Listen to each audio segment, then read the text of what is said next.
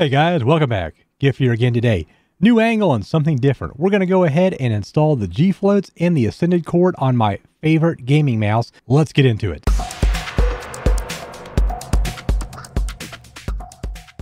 I'll try to be kind of quick and to the point in how I ended up at this situation, because I know people will say, well, there's other mice to have out there. There's other options even from Glorious. Well, I know, because right here is my Glorious Model O wireless. The only downside to it is it's a full-size mouse, and I don't have the biggest hands in the world, as you can see there. The size and the weight just fit perfectly into my medium-ish size male adult hands, I suppose, and it just works out really well for me when I'm gaming. So we're going to go ahead and give it a couple mods today just to enjoy it just a little bit more. First things first, we are going to go ahead and install the Ascended cable in red today, and that's something I'm really excited about. I did take it out of the package yesterday, so we can go ahead and start to straighten out, because as anybody knows, when they get a mouse or a cable out of a package for the first time, it wants to stay all bendy. So I went ahead and opened it yesterday, laid it out on the desk, and it is in pretty good shape today. Unfortunately, we don't really get to start with the G floats either. The first thing we have to do is get the feet off the bottom of the mouse and get the mouse opened up. So let's go ahead and start with that. My wife, very generously and maybe slightly unbeknownst to her, has gone ahead and donated the use of her favorite hair dryer to this project today. Because the first thing I said is we're going to go ahead and warm up the adhesive on the mouse feet just a little bit. And they've been on there for a while. I've had this mouse for quite a while. And the reason we're going to do that is I'm just going to try to get as much of the adhesive off as possible in one shot. Rarely is it perfect, but we're going to try to get it there as much as we can today. I am going to go ahead and put my finger over the top of the sensor. I don't really know if it would damage it, but I've heard other people talk about that also. So better safe than sorry.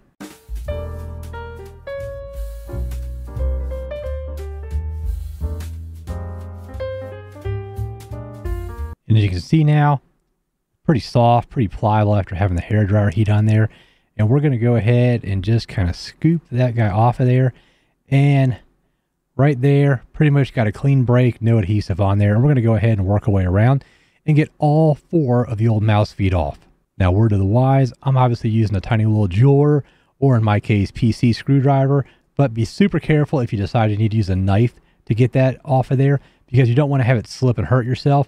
And as you can see, I got it all off there except for the tiniest little bit of adhesive around the edges. And honestly, I'm not going to worry about that when I put the G floats on here in a few minutes.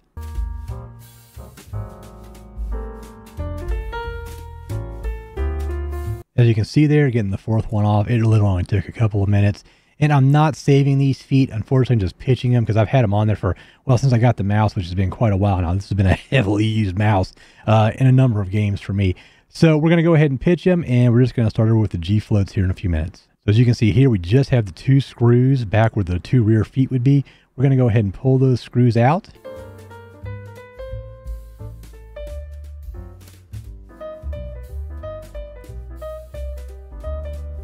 And there's a very small Phillips head jeweler's screwdriver there.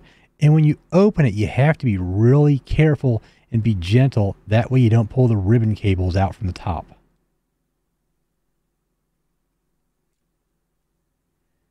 As you can see right there, we don't have reason to go ahead and pull those ribbon cables off the RGB. We don't want to do that. It's not worth the trouble. I've seen other people talk about it. We're just going to work on what we're here for today. So the mouse itself, the nub just kind of rests right in the front there, and we're going to go ahead and just kind of pull it out all the way around till we get to the connection. This is always the fun part. You got a delicate little PCB there that you obviously don't want to damage because you're trying to use that again. And you have a cable or a connection that is just stuck in there really good.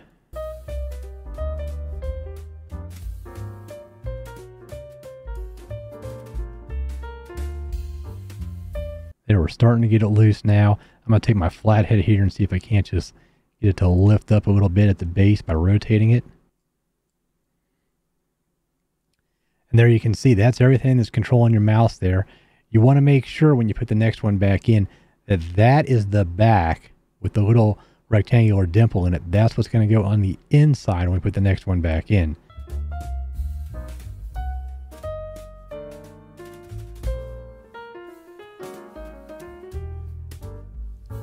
There we have it.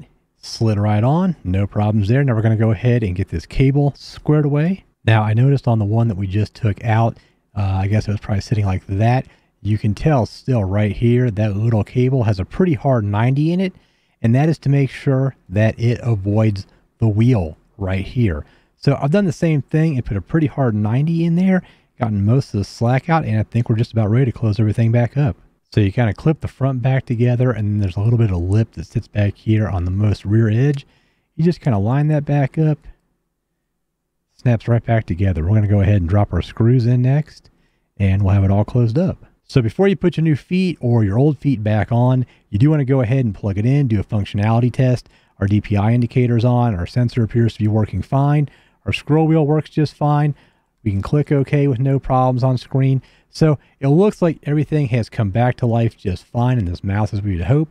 So we're going to go ahead and put our G floats on now. Something to keep in mind there are the G floats are mouse specific. So this is for the Model O and the Model O wireless specific. I don't believe these would fit. They're not the same shape as you would put on the D or the D minus. We're going to go ahead, open this bad boy up, and we are going to get our new feet out.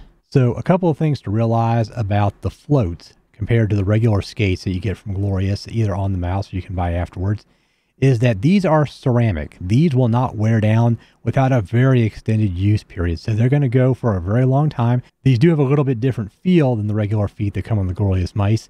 To me, they feel just a little bit slower than what you would normally have that would come originally, the PFT material that comes on the mice or that you can put on again. As you can see here, the feet line up, the front, the back, shouldn't be a problem. Make sure you take the plastic off that's on the non-sticky side. So what you have right there is you have your 3M protectant. So we're going to go ahead and peel that off. And you want to try, obviously, not to handle the sticky side any more than what you have to.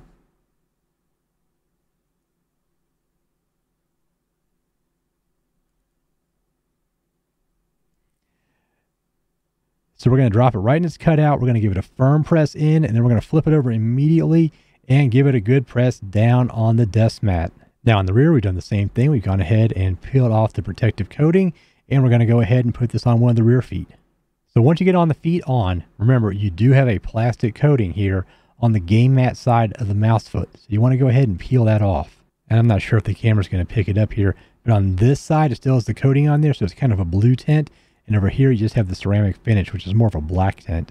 So what I like to do as soon as I get all four of them in the clear there is flip it over again and put some pretty firm pressure on the mouse. Make sure all four of the new G-Float feet are stuck to the body of the mouse really well. Next thing is just to drive it around a little bit and make sure you don't have anything unlevel. So guys, in all honesty, to me, this deal is just like a looks upgrade. There is not going to be hardly any difference between this and the original cable that I had on the mouse. But as you can probably see here with my GMMK keyboard or my Model O wireless, I'm a little bit of a Glorious fanboy. I feel like you get really good value for the money with their products, and I've had zero issues with any of them. Guys, as always, if you made it this far in the video, thanks so much for coming out. If I can answer any questions, I'll always be around the comments down below. Until next time, good hunting and GIF out.